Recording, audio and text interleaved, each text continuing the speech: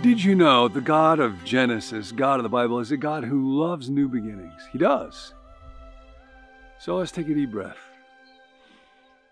Let go of yesterday, my inadequacies, my weakness, my shame. Embrace this day as God's gift. Lift up your heart. And let's learn together to find God in each moment. I want to do that today by considering a great spiritual challenge, and it's in the book of Genesis. My friend Jimmy Mayato talked recently about an old observation.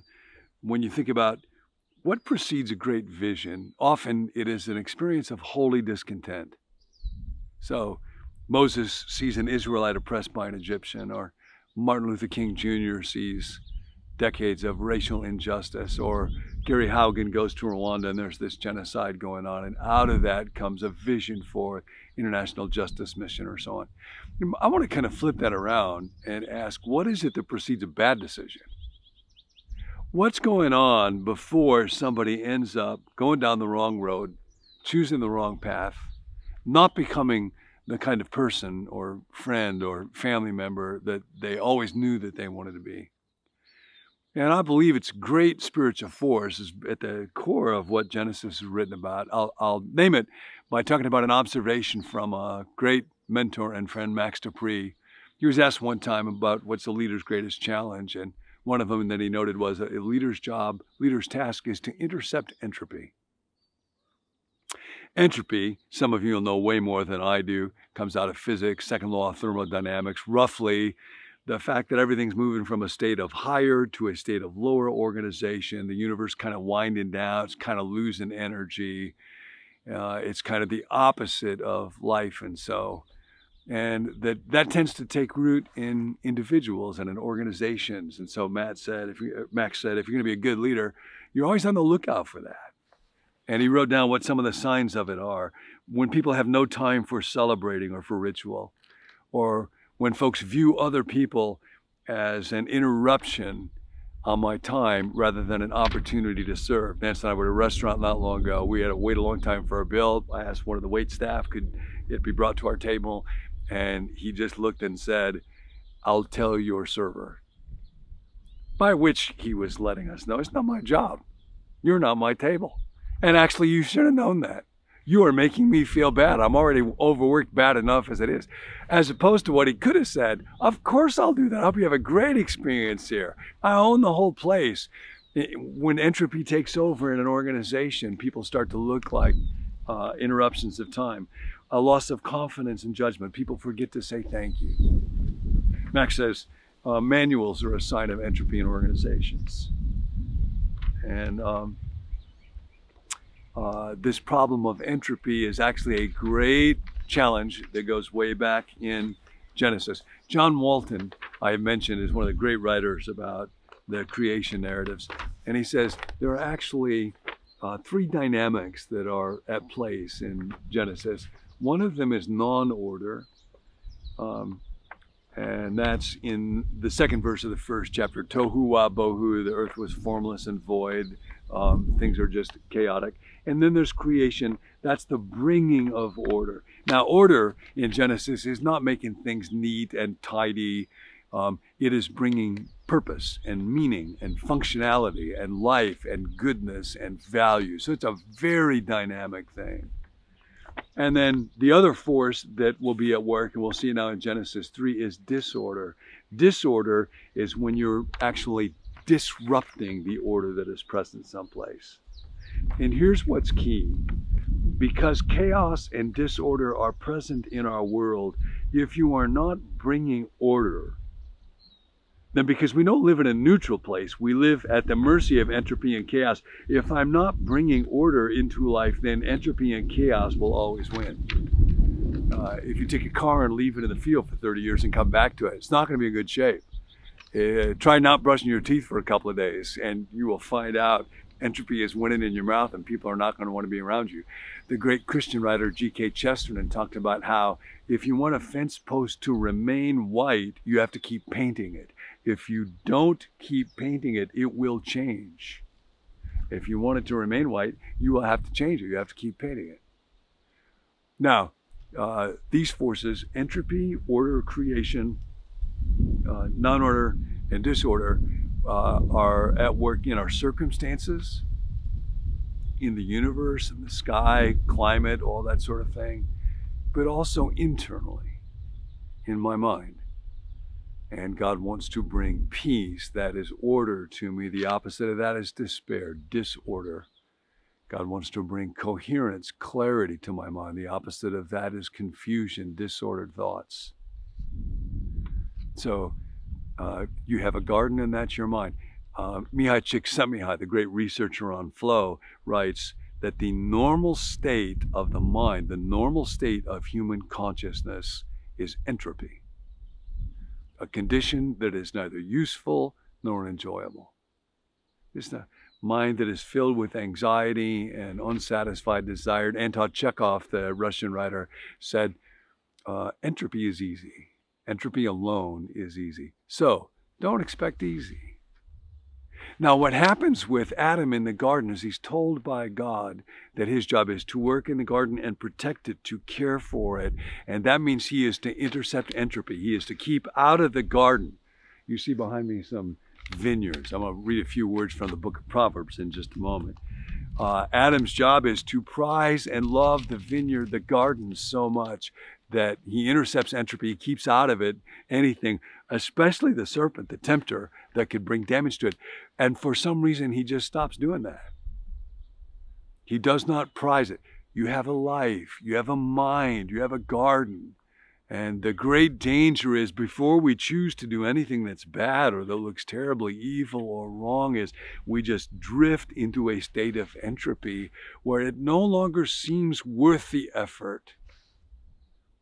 Because if I am not working on the side of bringing order, learning with my mind, serving with my body, using my time and my energies, if I'm not doing that, then chaos is going to come and take over. It's just that way. We do not live in a neutral existence. Chaos is easy.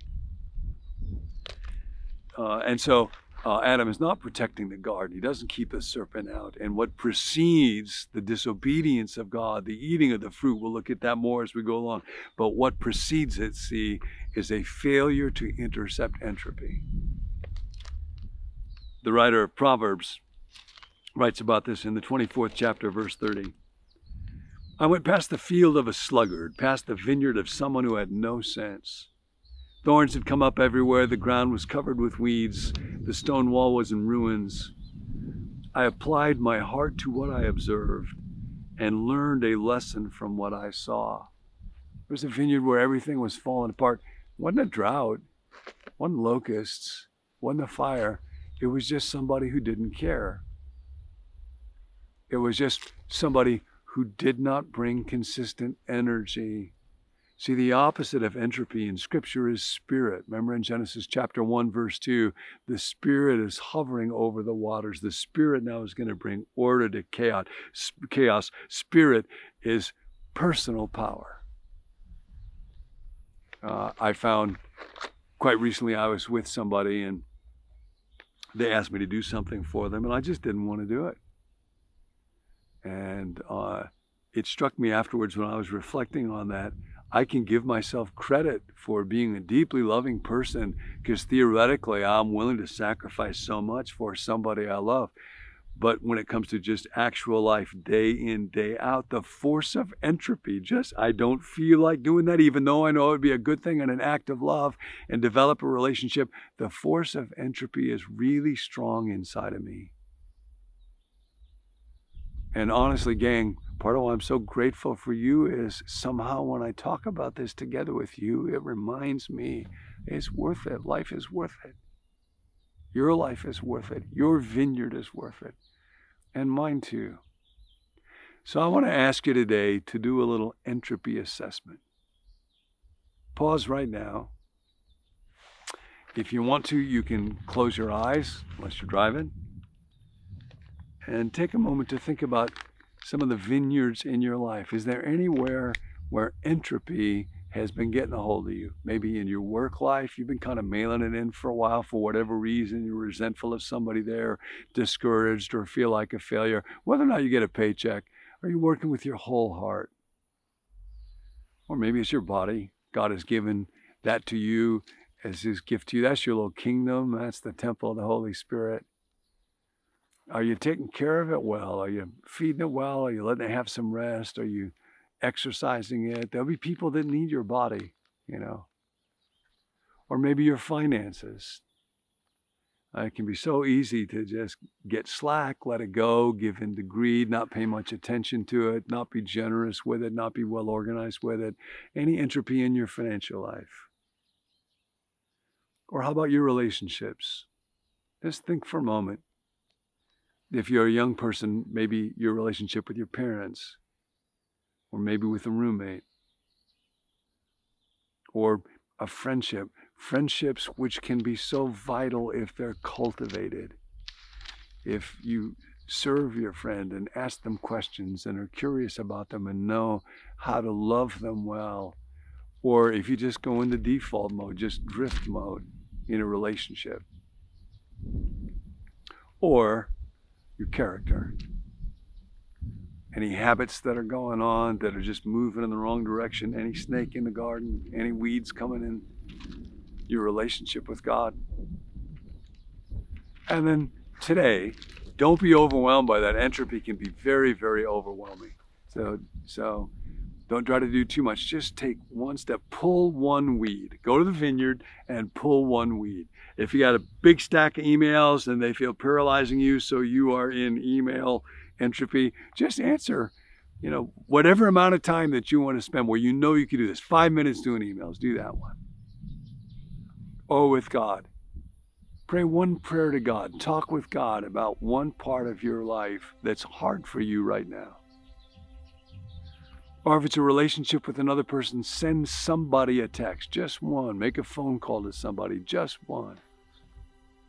Or if it's in the financial area, make one gift or pay off one bill or take a look at your bank. Whatever it is, you can, with God's help, bring order, creation, good, and intercept entropy today.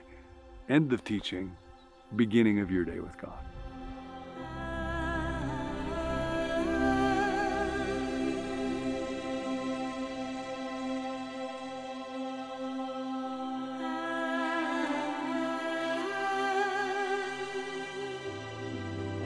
Thanks for joining us. My name is Tim. I'm a part of the team here at Become New. If you'd like to receive the emails that go along with each video, you can let us know at becomenew.com/subscribe. Or if you'd like to receive a text alert whenever we release a new video, you can text the word BECOME to the number 855-888-0444. If you have a prayer request, please let us know. You can text that request to that same number, 855-888-0444. There's a group of us who meet every day to pray over those requests. So we look forward to hearing from you. Thanks for joining us. We'll see you next time.